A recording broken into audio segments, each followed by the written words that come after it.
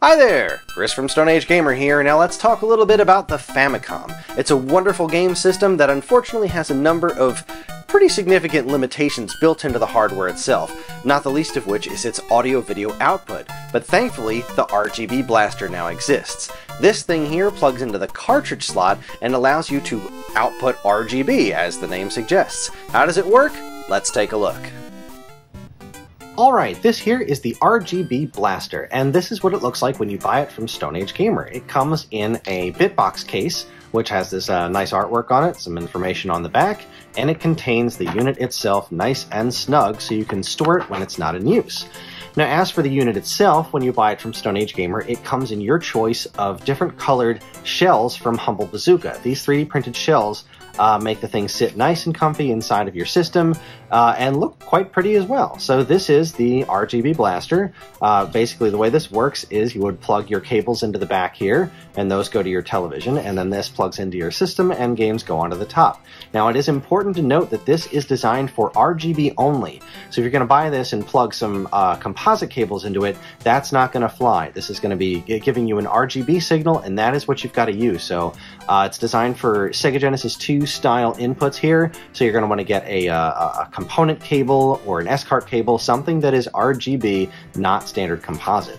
So just to kind of see what this looks like when you're using it, here's a Famicom right here. You're just going to pop this right into the top of your system like so, just like a game. Fits nice and snug. And then we'll grab a copy of Super Mario Bros. 3 here, put that right on the top. Now it is going to make your Famicom a bit taller than usual, so make sure you've got the shelf space for it, but you'll just plug the cable right in the back there, use your regular power supply for your Famicom, and then you'll be getting an RGB signal, nice crisp and clear game play on your television. So the only thing to do now is see it in action, so let's go.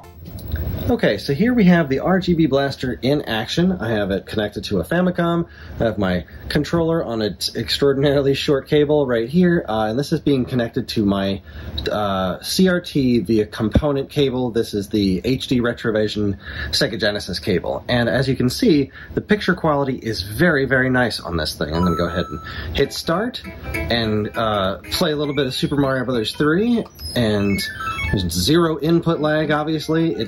It looks and sounds wonderful. The colors are incredibly bright, and the sound, I noticed, is actually a lot louder and more clear than coming through an RF signal, because, well, that's just the way RGB... What did I do? I can't believe I got hit by that guy. But anyway, that's just a little basic illustration of this thing in action, and I'm just going to go ahead and... Goodbye, Mario. You had a good run. So I'm going to go ahead and do a zoom in here, give you a little bit of a closer look here on the map screen of what the difference is between this running on a regular RF signal versus the RGB Blaster. So here you go.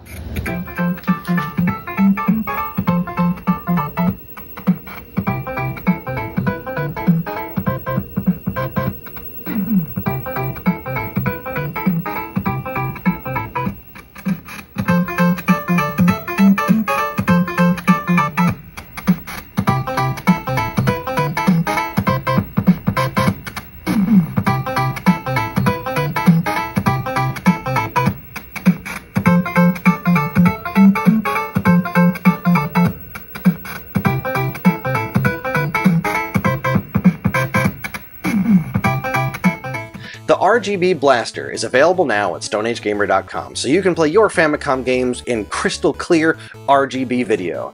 Thanks for watching, everybody. If you like what you saw here today, please follow, comment, like, subscribe, share, and let us know down in the comments which games are you going to play on your RGB Blaster with crystal clear fidelity on your CRTs like never before. We like to hear from you. Thanks again on behalf of all of us here at Stone Age Gamer. Keep playing games.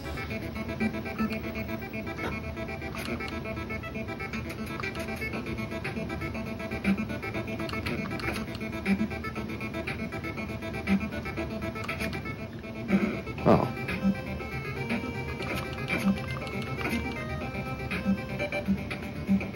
Well, here comes Garnov.